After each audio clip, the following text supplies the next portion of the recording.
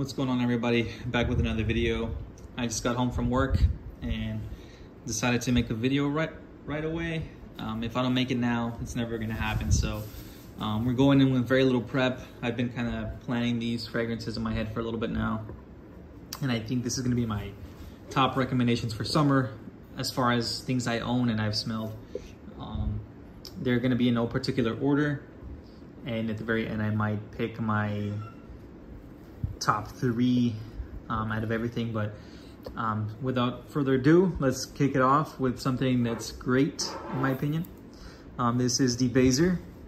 This is from Dias & Durga, a really beautiful all year scent. If you haven't got your nose on this, please do. It's one of the best offerings from the house.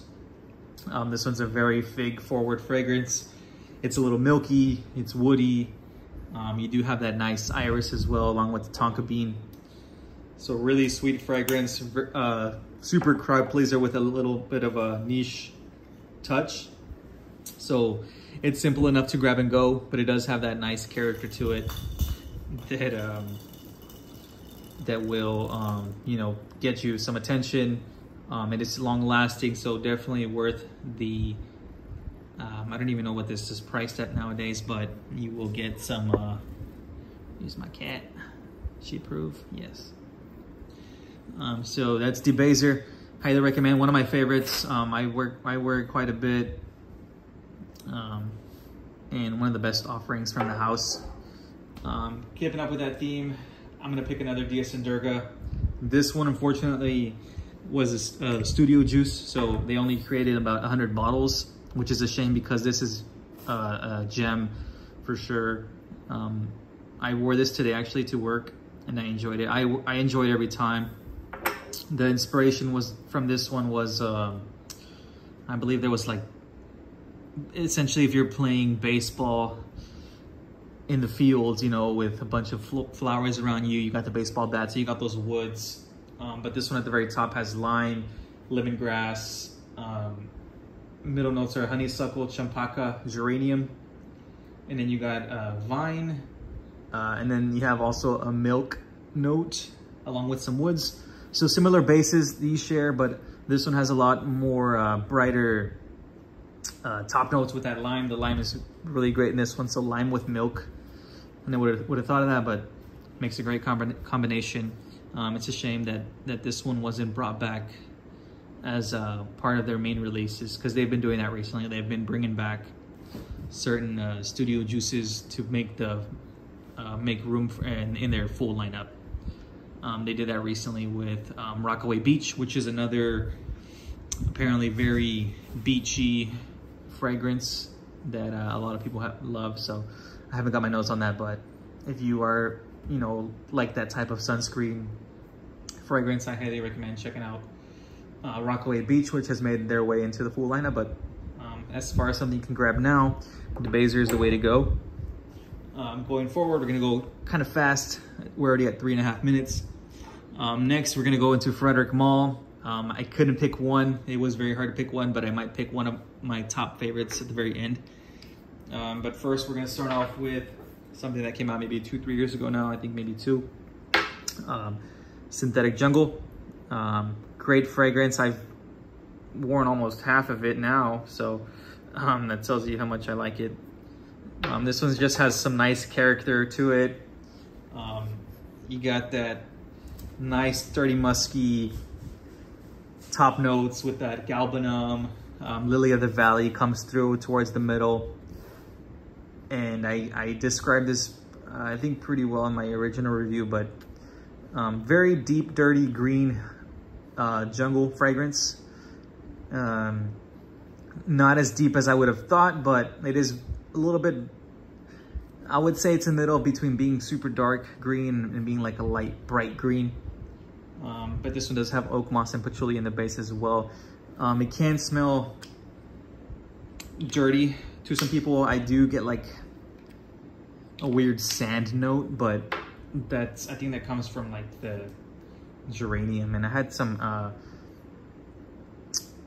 geranium also issues with some other things, but that's going to be a note featured in some other fragrances that I'll be talking about. Highly recommend Synthetic Jungle.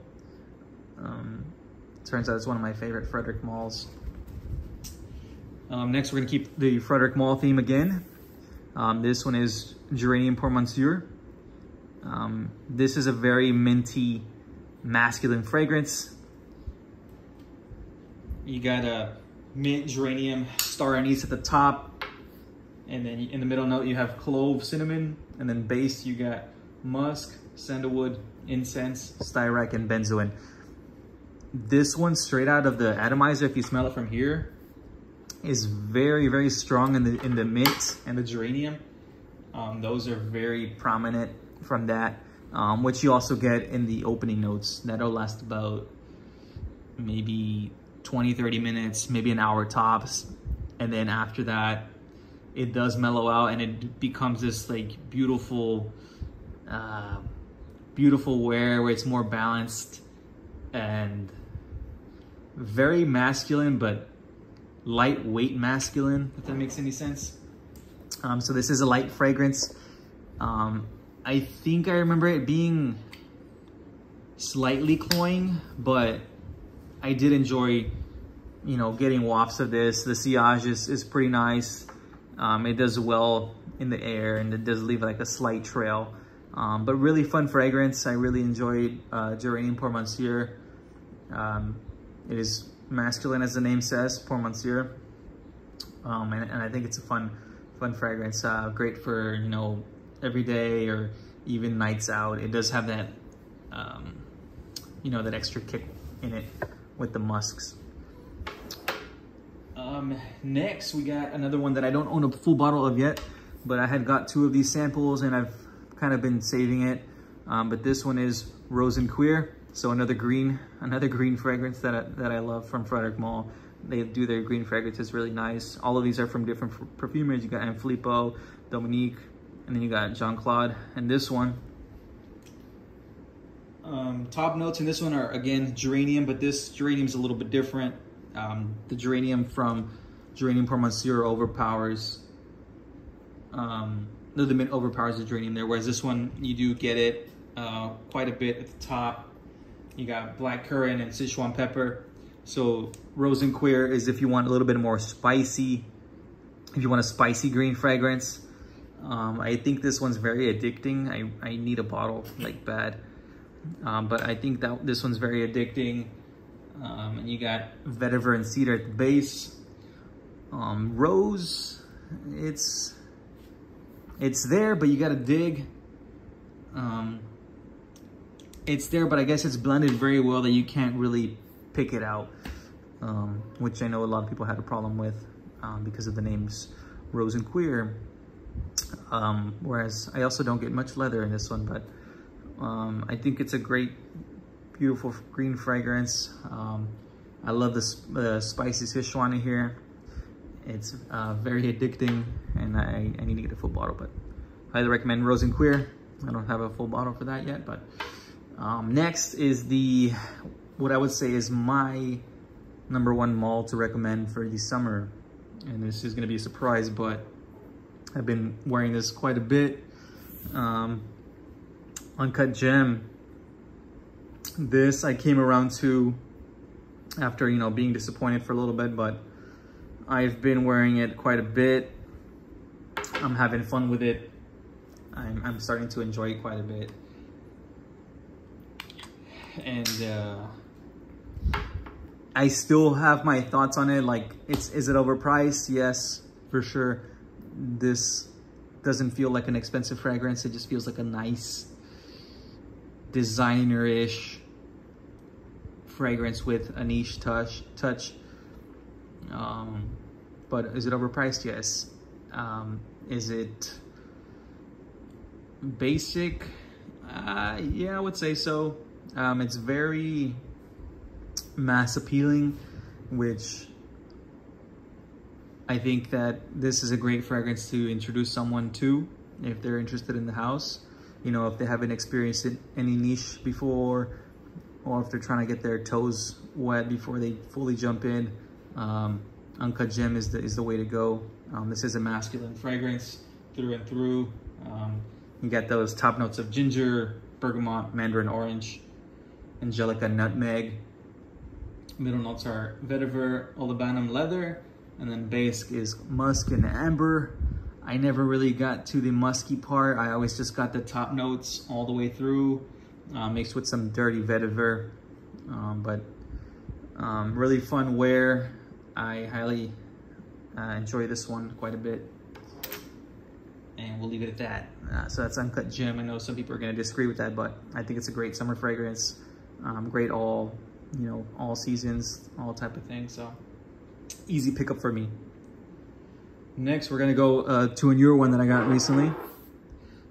This is Chypre Azurol from Les Indemodables. I briefly mentioned this in my recent video, but this one's a straight up orange peel fragrance. You got Sicilian orange, tarragon, Indonesian patchouli, Egyptian rose, and amber. Considering the notes on this, this is a very long-lasting citrus fragrance, orange fragrance, which is great because those are usually don't last as long, but this can last, a couple hours and even project. But beautiful, realistic orange that I enjoy. So if you like orange, highly recommend that. If you haven't tried it out, I know Rudy did a summer list as well. He had an orange. I can't remember exactly what he had on there, but I need to get my nose on that and see how these compare. But Rudy, if you like oranges, check out Chypre Azurol and let me know what you think. Next, we have a Chanel, which is my #1 Chanel fragrance for the summer. Obviously, I wear La Lion in the summer. I was gonna put it on here, but a lot of people won't agree with that, so we're gonna go with something a little bit lighter. This one's Chanel Boy by Chanel. Every time I wear this, it's a great time. Super light, fun, easy, I would say. This was made by Olivier Polge, and top notes are lavender, grapefruit, lemon. So you got a very bright opening there, and then middle notes are geranium, orange blossom, and rose. And then base, you got that classic Chanel DNA with the heliotropes, the white musks, and you got sandalwood, vanilla, moss, and coumarin. But really bright, fun fragrance, long lasting as well. Same with this one. That's kind of why I don't really like lighter fragrances, but these do last. Same with the Bezier, same with all of these. They're pretty long lasting in my experience, but these also are, I guess a little niche, so they do spend a little bit more on that. But I'm gonna go with some cheapies at the very end that I'll show you guys that I enjoy and that I recommend for the summer. Next, we're gonna go with a Le Labo, and this one is Bay 19. This perfume was inspired by petrichor, so if you like the smell of rain or wet dirt, or the earth, if you like earthy fragrances, Bay 19 is hits the nail on the head for that one. I highly enjoy this one. You got patchouli, you got ozonic notes, juniper berry, green leaves, musk, and ambroxan. So this does have that classic Le Labo DNA. So it smells realistic, but it also does have that synthetic quality to it, which does make it last quite a bit. Projects pretty nice. Just a beautiful, I like patchouli, but this is a great patchouli fragrance, along with some aquatic notes and some earthy bits here and there. But if you like the smell of rain, check out Bay 19. Highly recommend it. Easy wear for me as well. But it can be a little cloying in my experience, but I enjoy the smell, so it doesn't bother me. Next, we're gonna go with a cheapie. This is gonna be Lacoste Match Point. This is the, I think, EDT version. I'm not 100%. Yeah, EDT. So this is the EDT version. This is the tennis inspiration. You got basil at the top, grapefruit, pink pepper, clary sage, geranium, gentiana, which I've never seen before. And you got cashmere and vetiver. So this one's your classic run-of-the-mill men's designer fragrance.